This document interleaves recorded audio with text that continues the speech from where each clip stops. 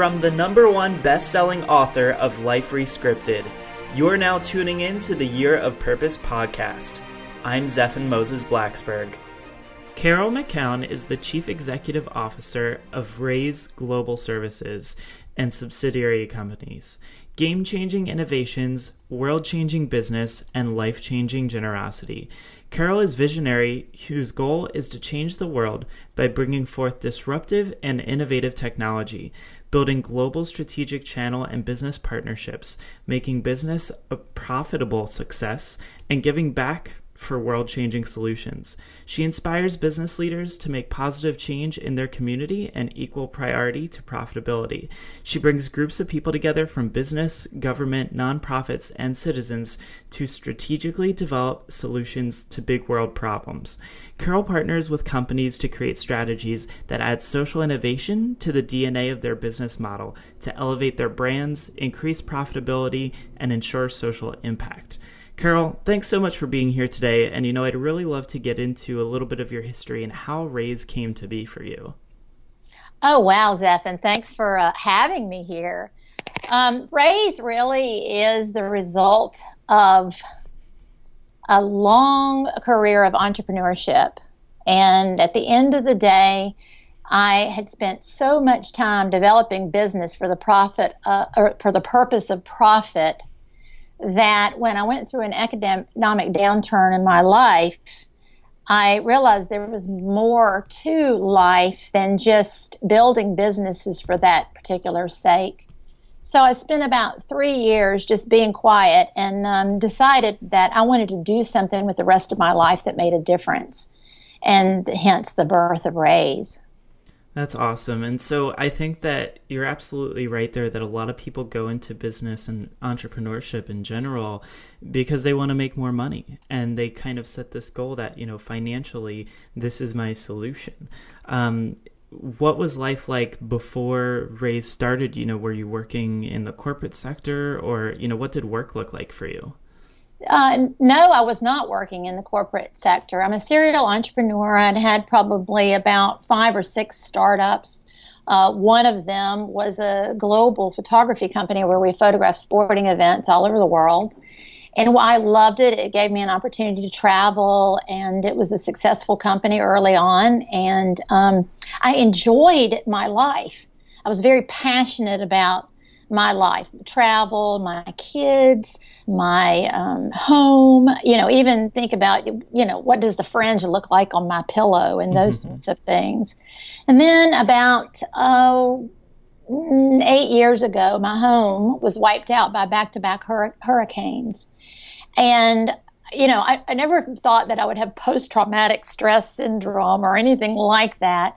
But when you see your life sort of floating away and everything in it that's material sort of just wiped out, it has an effect on you. And after that, I spent, like I said, about 3 years just saying, okay, well, what is it that God has planned for me? What am I created for? And decided to start Raise. Raise means Responsible Alliance and Social Enterprise. And I thought what I could do is take my entrepreneurial skills and my business ability and do something that can change the world. So you brought up a little bit about having some prior businesses, and I think this is a really great opportunity to kind of share with people that, we really get so many chances in life to do what I call pivoting. You can actually pivot into a different direction and still keep some of the skills or some of the things that you did in the past, with the new thing that you're moving into. Carol, could you tell me just a little bit about, how do you decide to move into a different business, or, when does it become time to close down a certain business? Some people don't know when it's time to try something different. Did you have any sort of, not red flags, but just, markers in your own life that were saying, hey, it's time to try something different? Well, I think you have to listen to your own soul. And if you are dreading getting up each day and going to work, if you have burnout, if you aren't as passionate today as you once were about what it is you're doing, then it is time to make a change. I mean, we often will sacrifice our own soul just to have the comfort and security of something that is normal to us or everyday to us. And in the long run, that is not exactly what we're supposed to be doing. We're supposed to be listening and moving into a direction that is empowers us to be all that we were created to be. And I see it a lot. I mean, my brother and I were just at a family reunion this weekend. He's been an attorney forever. And, as I look back at his life, I don't know whether he should have ever been an attorney. He's a very creative person. Perhaps he should have been an architect or something like that.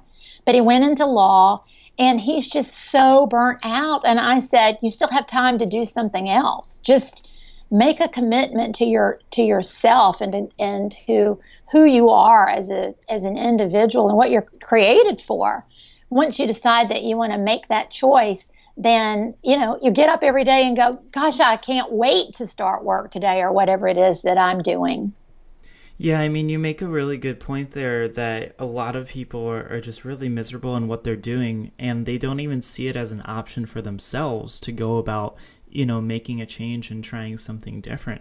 And I think we hear this a lot today, especially in the older crowd that's tuning into my podcast, is they'll say, well, I have kids now, I have obligations, I have a home and a mortgage and a wife and all of these people and things that rely on me. And they kind of make it out to be impossible to make that change and make that difference. But the truth is, and you probably experienced this firsthand, is, everything can be swept out from under you, even if you do everything right, even if you do go and get that safe, secure job, even if you do, go according to plan, so to speak. And I think that, we have to kind of understand that nothing is totally permanent, nothing is totally safe. And the only thing we truly have at the end of the day is ourselves. Exactly. I look at it like, I call it the 3 Ps: profit, prosperity, and purpose. And if you live your life with those 3 Ps as an equal portion of your life, then you'll have a well-balanced life and you won't suffer burnout and you will be doing exactly what you should be doing. I see most people going through life with their passions. This is my favorite sports team. These are my kids. This is the house I have, the vacation that we take. This is the car I drive. This is the brand of clothing that I wear. These are the TV shows I watch. And they're all very passionate about those things. Then they spend the majority of their time making money to feed those passions. And it's a vicious cycle, one thing after the other, one thing after the other. But I'm here to tell you that those things can be removed from you, whether it could be the death of a child, or it could be the loss of income, or it could be that, you break up your marriage because you're spending too much time on the golf course. And without purpose intertwined in those things, then I think that your level of being isn't optimal about what you can be or what you can become in your life. And your focus then becomes outside of you. And your relationships become richer. And the things that you're passionate about, take a back seat. I'm not saying that your kids take a back seat. You just bring them into your purpose with you, and it builds those relationships. In today's American culture, I see that a lot. I have an opportunity to travel around the globe, and oftentimes I'll go into cultures where they make 30 cents a day. Yet I see their purpose so clearly and their passion for life and their families even being happier than, say, a typical American family is. So if we were to take a step back, I've certainly looked at, there's a great documentary that was on Netflix a little while back, and it was all about living on $1 a day. And these 4 guys, traveled into a really poor village, and they allotted themselves $1 a day. But they said, it's so unreliable here. You don't know that you'll make that exactly every day. So they wrote numbers on pieces of paper and put it in a bag, and every day they would pick a number, and some days they got $2 or $3, and other days they would get $0, and they had to make it last. And, I just can't help but wonder, where did we go wrong as a society or even just, the United States I think that there's just something that's going on in our heads that says, we can't be happy until we have more, more, and more. Well, I think what we've done is we've established that success depends on your financial or your ability to create finances, and not looking at the whole person as success. And that is, in the end, something that's going to be very detrimental, because that's why we have more and more sickness in the U.S., more and more people obese, more and more people going through divorce, more and more people going through depression and having to take medicines for depression. It's a false sense of security, and it's a false sense of worth. And in my own life, I lived there, so I can say this because I've done that myself. It wasn't until I started focusing on others, meaning those less fortunate or people that could be just helped just by me spending time with them. Orphans, for example. I traveled outside my bubble and went and spent some time in some orphanages in Cambodia and saw things that I never had, could even have a chance to see here in the United States, nor did I look for it here in the United States. Anyone to help. I never even considered that. So I think we've sort of lost our way. We've focused on a life of success rather than a life of significance. And, I see the generation behind me, the millennial generation, really more focused on that than, say, my group. I'm in my mid-50s, and I spent 30 years just focused on success. And then at the end of the day, with the success, the perfect 2 kids, the dog, the yard, the white picket fence, and the perfect marriage that was Barbie and Ken fell apart. And then what? And so I learned, and I think everyone in our generation comes across this. We start looking at our relationships that are falling apart, or we see that we can't control everything in our life and all of that through money. And it's really, there's a brokenness there. So if we were to go about redefining this way that we look at success, obviously we've got to pull, I think, financial just out of the equation entirely, because I think that's probably one of the big causes for, stress, obesity, and people just basically working themselves to death. How do we know that our life is a success, or how do we, tell ourselves that we are successful, without logging in, looking at our bank statement, or, looking at our paycheck every week? Well, I disagree with you. I think that prosperity is very important. And I think that we were meant to be prosperous. I think you do reap what you sow, more than you sow, later than you sow. I think that to be well balanced, though, you have to balance your passion, your prosperity, and your purpose. They have to be equal. One sustains the other. A life of enjoyment is great, but not at the sacrifice of having purpose in your life. Life of prosperity is great, but not at the lack of having time to relax, and time to exercise, and time to focus on other people. So it is a balance of all three, but all three are equally as important. Just like a company, my business is to help corporations. Most corporations focus on profits first. Then they move to passion because of marketing and advertising and being passionate about their product or service. And if they leave purpose out of it, then they're going to have an entire company of people with social burnout, because they don't have any reason for going to work except for those things. So if there's a balance, then you can have sustainable purpose and prosperity and passion. All of those things can then just add value to your life in an equal way. So it sounds like a lot of the principles that you're working with some of these companies on were really, derivative of your own life experience, and how, you had a lot of things pulled away from you and took the time to rebuild and build yourself up.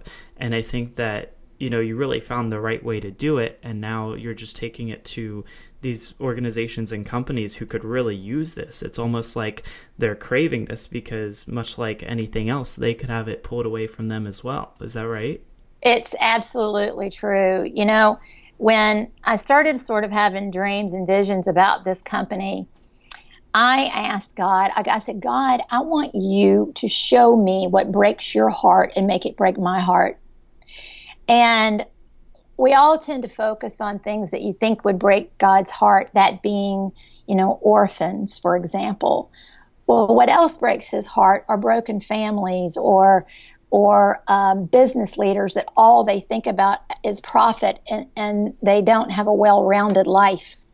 So that is as important to me is working with business leaders and working with companies to solve world problems, but also help them create a more significant life for themselves at the same time as helping the orphan with their basic needs and coming up with a significant life for themselves. So when you're working with these businesses, so I hear that it's really important to create a significant life, obviously both for the executives and for the employees. What are some of the things that you're doing in companies where, they have people who are just showing up and just going through the motions and don't really see that sort of group purpose for the company? Like, how do we kind of build upon the foundation of the successful business and make it now a business with a purpose and with a passion and with drive? Well, it starts with its leadership. It has to be part, and I call it part of the DNA of the company. At the very top level, when discussions take place about what's going to happen the next year for profits, what's going to happen the next year for purpose has to be in alignment. And the idea is not that you just do the typical corporate social responsibility thing, which doesn't mean a thing to anyone in the company except maybe the CEO's wife, who happens to like the symphony, and they write a check to it or whatever, or what's been going on forever where they just write a check to a big nonprofit and then they make the employees go over and work for a day at that nonprofit. That is not what I'm talking about. Let's look at a accounting firm, for example. My accounting firm, I was in there recently, and up on the board they said, okay, they're going to demand that all their employees give back by going to work at Habitat for Humanity for a day. So I'm thinking about that, and I'm thinking about the guys I know that are the accountants that have sat behind a desk all year long, who probably haven't picked up a hammer and nails in 50 years. And they're dreading going to do this. It's not in their DNA to be a builder. Hello.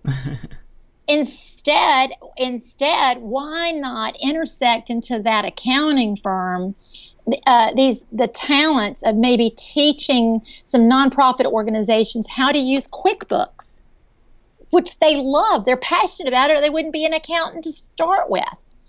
Use the talents of the people and what your corporation knows how to do to enable them to give back on work time. And then you've got a client for life in that particular case in the nonprofits that you're helping get their QuickBooks set up. Definitely.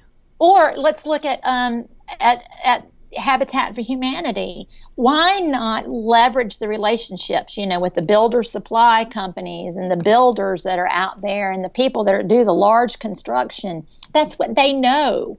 Engage them and then give them the credit back within the community. Another example is the major airlines. I've sat on a major airline. I'm travel around the world, and I'm seeing where, if you buy a soft drink that day, they'll give money to breast cancer. Got nothing to do with the airline. Right. Then I sit on a nonprofit board of a company that distributes medicine all over the world, and you know what they're doing? They're out banging a tin cup so that they can buy space on airlines to fly medicines to people in need that have a cholera outbreak. I'm like, whoa, what's wrong with this picture?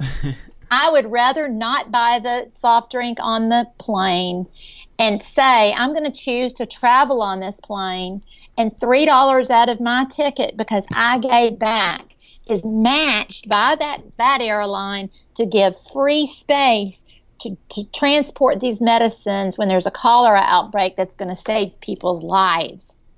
I see this happen a lot too. I think even in the local supermarkets and stores, when you're at the checkout, they'll say, would you like to donate, an extra dollar or round up your change to donate to such and such cause? And it boggles my mind, especially in particular, Walgreens around here. It's like a pharmacy and one-stop shop for any sort of thing you might need, but their actual slogan is "Be Well." And so while I'm at the checkout counter, they're not only asking me if I want to round up and donate to some cause, but behind the cashier is just stacks of cigarettes and stacks of all sorts of unhealthy things. How can you go and say "Be Well" as your slogan when you've got something that has been scientifically proven to harm a lot of people? And the only way you're making up for it is, oh, would you like to round up and give another 25 cents to a charity? Yeah. For breast cancer, which is, I'm right there with you. And nothing irritates me more than going into a grocery store at Thanksgiving, people going and paying full retail to take cans and put them in a can drive from the grocery store. When I personally think that grocery store should be leveraging their buying power with the people who are putting, groceries on the shelf in those stores for a profit. That grocery store itself should be leveraging its buying power for that local food bank never to pay retail for groceries again. It's just a mindset, and it makes people in your corporation, if your corporation decides to do something like this, it makes them feel like they're part of something that's more important than just checking out groceries. Have your employees take that, open up your store for a day at wholesale and let that food bank come in, and you let your employees then take it out and serve at that food bank. Engage your team in things that will add value to their life and your leadership. It is the way forward, and it is the way forward for us individually. It starts with us individually. It starts with us going into our daily lives and saying, okay, what is it that I'm really passionate about? What am I really good at? What are my skills? How can I apply that to my purpose in life? Your purpose in life was established when you were little bitty. The talents, the skills, the ideas, the way that you were created was created for something. And it can be intersected in your business life, in your personal life, and everything that you do every day because it's part of you. And so that is what I would like to challenge people to do, not to, like you were talking about the young executive that says, I got to pay for my car and I got to pay for my house and I got to pay for my kids and their private school and all of that. I'm not saying that all those things aren't great. And yes, you do have to pay for all of that, but you also have time. You have time and you have resources to start focusing. Start today going down that path that adds purpose to your life. Because if you don't, then you're going to find yourself later on in life wishing you had done something differently. Yeah, I think we're really bad at looking at how much time we really do have in the day, in the week, or even in the month. And we really use that as an excuse to not do certain things. And, I can show you probably an extra hour in your day for anyone who, I challenge anyone who thinks they don't have any extra time. I'd be curious to see if I could show you an extra hour in your day to make a difference in someone else's life. And I'm sure you'd agree, Carol, that we could easily find so much more time in other people's lives that they could use to make a bigger difference. Well, and I think what you do is you intersect it into your existing life. Yeah. You just continue to intersect it every day. Wake up and say, okay, what can I do that's purposeful today, entwined in my existing life that matches who I am? And I raise kids. I am a business leader. My time is valuable too, but I also know that if I am not thinking of others and looking after others, then I am going to miss some very valuable thing in my life and who I want to be as a significant human being. Yeah, you really hit the nail on the head actually right there. And you were talking about, questioning yourself and how you can make a difference. And a quick little resource that I've been loving lately, I actually have this book. It's called The 5-Minute Journal. And you do it just every morning and every night. There's like little pieces where it prompts you with questions. And in the morning, it basically says, I am grateful for, and it has 3 lines. What would make today great? And it has 3 lines. And then it asks you to write your own daily affirmation for the day. And I think you were so right about that, is really kind of asking yourself every morning how you can go about making that difference and adding it into your own life. And the 5-minute journal, it's just a cool little resource I've really enjoyed that's allowed me to keep that in the back of my mind when I start my day. I think that's awesome. And also, it forces you to be still. Yeah, it really does. It's so important to do that, even if it's just for a few minutes. It forces you to be still and to be intentional. Yeah. Well, Carol, this has been a great episode here. I'd love to just talk a little bit about Raise and, who is Raise for and how people can learn a little bit more about it. If you could share, your website and what would be most valuable to people in coming to check out Raise, that would be awesome. I'd love to. Well, first I'm going to tell you about Raise Global Services. That is our company that advises and works with and builds programs for big for-profit businesses to add purpose to their DNA. It's www.raiseglobalservices.com, and that's RAISE, meaning Responsible Alliance and Social Enterprise. And the second website I'd like to share with you is Raise Energy Solutions. It is an energy company that specializes in energy reduction and energy generation technologies. It's built for both residential and for commercial applications.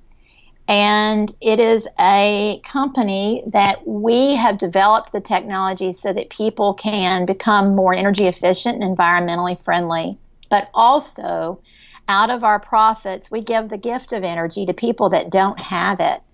75% of the people in the world waste energy. We're here to help them. And 25% of the people in the world don't have any energy at all. And we're here to help them as well.